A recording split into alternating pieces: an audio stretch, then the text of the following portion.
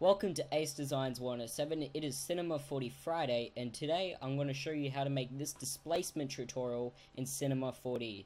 As you can see, the effect is really cool, and obviously if you know how to do a little bit of animation in Cinema 40, you can use this material and kind of displace it and animate it in cool ways. But besides that, I'm just going to show you how to make the ball itself with the displacement on it. So yeah, let's get straight into today's tutorial.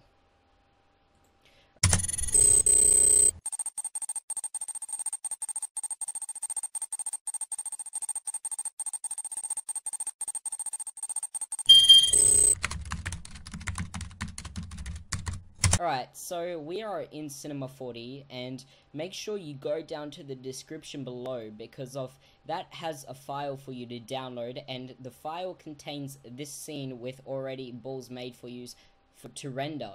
So I have made two materials that automatically work. However, I'm just going to show you how to make these materials. So with displacement tutorials, a lot of people use a material to displace their objects. The reason for this is it's really accurate, and you can edit the material in many different ways to get different types of displacements. So I'm going to go and show you how to make that. So once you have downloaded the file, you can edit the material, but to do it from raw scratch, open up Cinema 40 and you'll have your Lightroom in here. Then grab a sphere and just move it into place on the document. Okay, you've got that. Now we're going to go to create new material. We're going to drag this material onto our new sphere, and we're going to press C. What this does by pressing C on the keyboard is we're just basically we're just making the object editable, and when you make the object editable and you're adding a displacement material on it, it works. You know, it won't work if you don't have a displacement material on, so you have to press C on the keyboard to make the object editable. Then you go down to your new texture and right click and do edit. We're going to first change the color. Now you can, at any point in time, you can change the color of the ball, but for this tutorial, I was going to say experiment, how about that? But for this tutorial, I'm going to use light blue.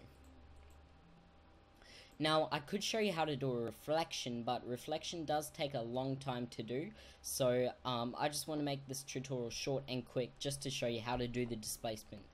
So I'm going to go to the bump and click bump, and then I'm going to go to texture and then go to, and then I'm going to click here, I'm going to go to texture, and I'm going to add a noise. Sorry guys, I just had a mind blank. And basically, we already have our material being displaced. If I render this out, it's already displacing the material. However, we want to be able to edit the material in more different ways than just by using the bump feature on the material. So to do this, what we are going to do is we're going to go back to our material, and we're just going to go to our texture, click on texture, the word texture, right click and do copy. And then go to our displacement and then click displacement. And then we can basically turn off the bump. So you can turn that off. We don't need it anymore. We're going to click on texture again under the displacement tab and go paste. So now we have a lot more control over this material. And because of you're using the cube, you can already see what it would kind of look out in the preview. But we are going to edit these settings. So I'm going to change the height to 24. Now, the height does change a lot of things in the texture. What manipulates the displacement in a way. So, try and mess around with the height and see what height really works in your favor. And, yeah. Alright, so we're going to go to our strength, and we are going to just change it down to, 40. Now, you can change this at any point in time. So, yeah. Now we're going to go to our sub-polygon displacement and click that. Now, keep in mind, I want to just pressure this to you guys' attention. This picture that you're using to displace, and when you start to click render, it takes a long time to render. And if you don't have a good computer like I do, my computer's basically maxed out settings for rendering, so it's it will take a long time if you add a lot of sub-polygon displacement levels. So make sure you keep the levels to a minimum as possible as you can. I know that you add more levels, it will make it look better, but there's a point where your computer will just take too long to render something for nothing, basically. So I just do want to stress that to you guys, that keep the subdivision level low. So I'm going to change subdivision level to 6, and even for me 6 takes around 6 to 7 minutes to render one picture, and I have an i7, it's overclocked, liquid cooling on it, a really expensive GPU card in mine. So just if you're on a MacBook Pro, just put this sub level to like 4 or 3. Now we're going to go to our round geometry, and we're just going to click that, and now we basically have our thing, but we can obviously change the settings. So I'm going to change the strength, you know, to 50, 59, and I'm going to go to the texture, click on the noise, and we are going to change some of these settings. So I'm going to change the relative scale to 109%, 103, and 104. Now you can obviously change all these values to whatever you want, but these are the values that I'll be using. And yeah, we basically got a texture, and what you can do now is you can go to the noise, and you can click under here and change the type of noise. So it's going to change the mapping of it. So if you can have Uber, and as you can see it changes it. So we can go to like Pezzo, and they'll make it like really spiky in all different ways. So I'm going to render this out, and I'm going to show you what it will look like. So I'm just going to pause the video, and I'll be right back, or I'll just speed through it rendering itself.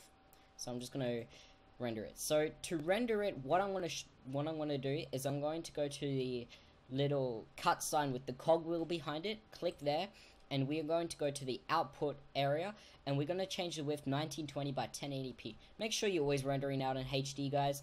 HD is really professional. You don't want to be rendering out at 640 by 640, because then you can't upscale it and you'll lose resolution. However, at HD you can always downscale it. So yeah, just render in 1920 by 1080p or 720 by 1080p, and then we're going to go to save, and we're going to save this as render example 1. And then I'm going to save this, and then I'm going to go to the format, change it to PNG, and you can always put an anti-aliasing. Just keep the minimum level 1 and the maximum level 2.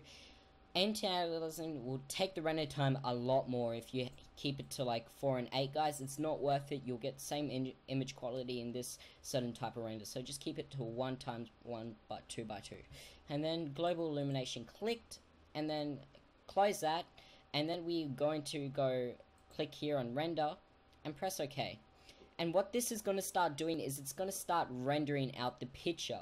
Now guys, I might actually speed through this, so if you don't want to, you know, watch this obviously render second by second, here's a speed art video of it, you know, speed art. Anyway guys, so yeah, before I start speeding up this render, what I'm going to tell you guys is thank you for watching this video. I really do appreciate it. Let's see if we can get to 10 likes for it.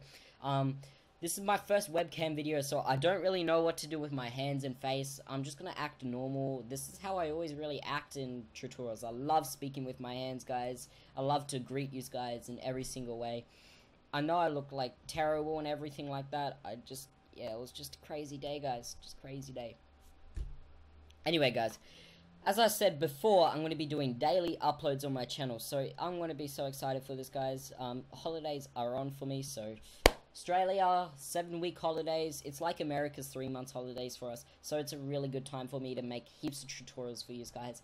And you guys can do the math. 7 weeks times 7, that's a lot of tutorials, and that's 49 tutorials. 49 tutorials will be coming out, and plus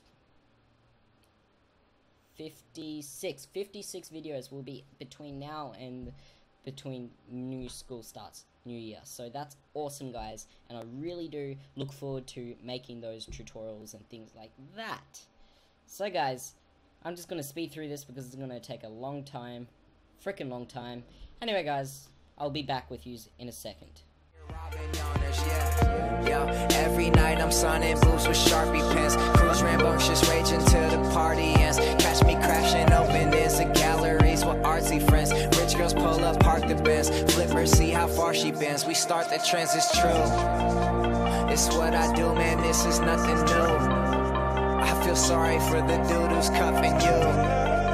Girl, it's up to you, let me know what to do. Take her down and afterwards she gets around and loves the crew. Jacket thriller, the show ain't nothing Miller. Man, I'm a lady killer. If I want her, I'ma steal her. I promise I can make her fly away like caterpillars. So if you don't know. So guys, we are back, and this is the final product of our tutorial. So guys, make sure you go down to the description below, because that has the tutorial files for you guys to download for free.